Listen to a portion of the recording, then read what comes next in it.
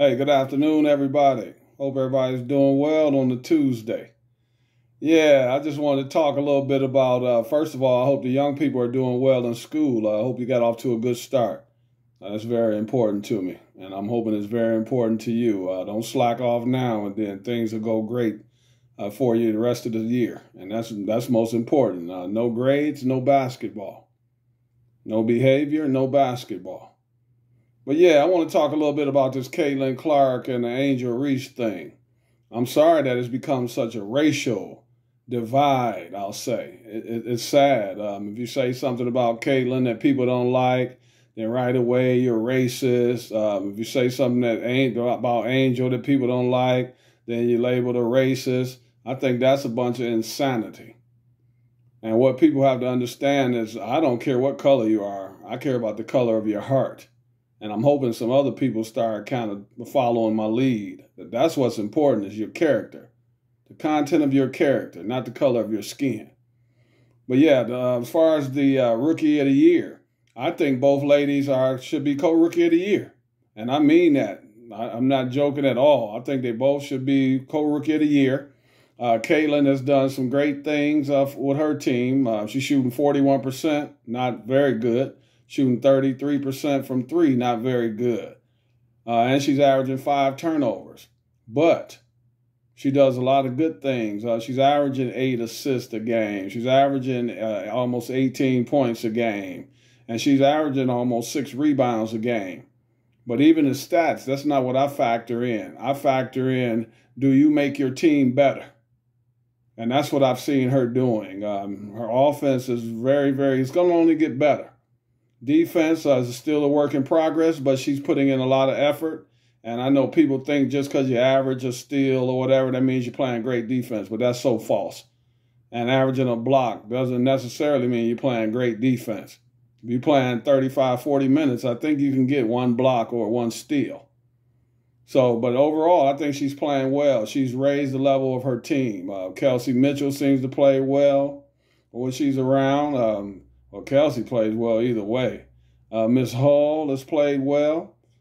You got Aaliyah Boston has played well. They have to get a little more from Nalissa Smith, but I know Nalissa will pick it up as we get down near playoff time. And as far as Angel Reese, a lot of people talk about her missing shots. She's shooting 39% from in close and all that nonsense. And stat padding her rebounds. First of all, every time you miss, there's no one on the floor that's letting you get rebounds. So if the other ladies can't stop her from getting 3 or 4 shots, whether she misses them or not, but she stays relentless and keeps pounding the board, if other teams can't stop that, that's on them. You can't blame her for that. The effort that she plays with is why I see her as a co-Rookie of the Year. It's not her shooting 3-pointers. I know a lot of you are enamored with the 3-pointers and all that behind the back and all that stuff. But as a guy that's been around this game all my life, and I'm 61 years old, I know that there's so much more to the game than going through your legs and dribbling around your back. It's impact. If you take Angel off of the Chicago Sky, they're one of the bottom teams in the league. Her effort, her defense, her relentlessness, those things matter. She's getting 20 rebounds, 22 rebounds. You think she's out there playing by herself? No, she's not. There are 9 other players on the floor, and there are 5 other ones out there that's trying to stop her from getting every rebound that she gets. So you got to factor that in. If you take her off the Chicago Sky, where are they? They're down at the bottom. You take Caitlin off the Fever, they're down at the bottom. And what I like so much about Angel is that she knows that she's not the greatest offensive player as far as scoring the ball. But there's other things called setting really good screens, getting players open. That kind of stuff matters.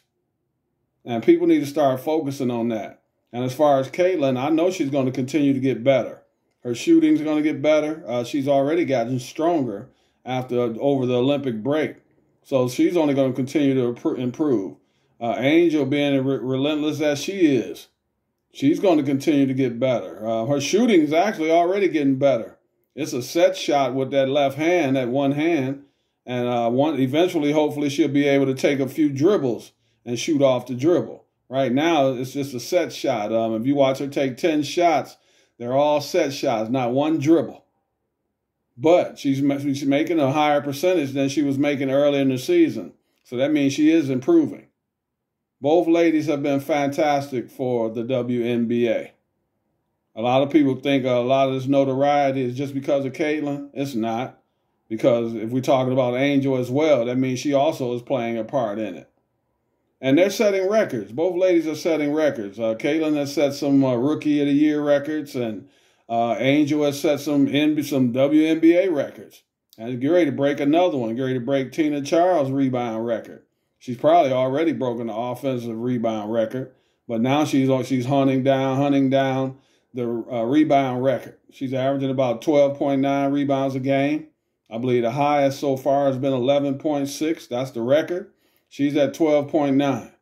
So all of these things factor in. Stop thinking that it's just about flash, how well you can dribble around cones and all that kind of stuff. That's not basketball. It's can you raise the level of your team's play? And both ladies have done that. So for me, they're both co-rookies of the year. I can't separate one from the other. And young people, back to you again. Please keep hitting those books. Hit the books, the books, the books, the books. That's your first priority. And when you take care of that, everything else will fall in line. Everybody have a great day. And I'll talk to you again soon. For those that you want to chat with me on YouTube, go to Derrick Gervin. Please subscribe to my page, Derrick Gervin, former NBA player. Once again, Derrick Gervin, D-E-R-R-I-C-K, last name Gervin, G-E-R-V-I-N. Subscribe to my page, please, on YouTube. Let's talk some hoops. I don't mind at all. Then check out our show as well on Monday through Friday, Sweep the League podcast. We do from 9 p.m. We do at 9 p.m. And those that we do early in the day, Monday and Wednesday, we re-show them. We show them again at 9 p.m. So you can catch me 5 days a week, Sweep the League. And I'll talk to you again later on because I've started doing my own show again. My show is called Derrick Gervin's As Good As It Gets. If you're interested, pull it up and look at all the shows I've done. Some of the greats that I've interviewed, the Oscar Robertsons, the Dr. J's. I can go on and on. Dick Vitale, a lot of the greats. Check it out. It's on YouTube. Oh, no, I'm sorry. It's on, all you do is Google. Derrick Gervin's As Good As It Gets podcast. Everybody stay safe out there. Talk to you again soon. Have a fantastic day.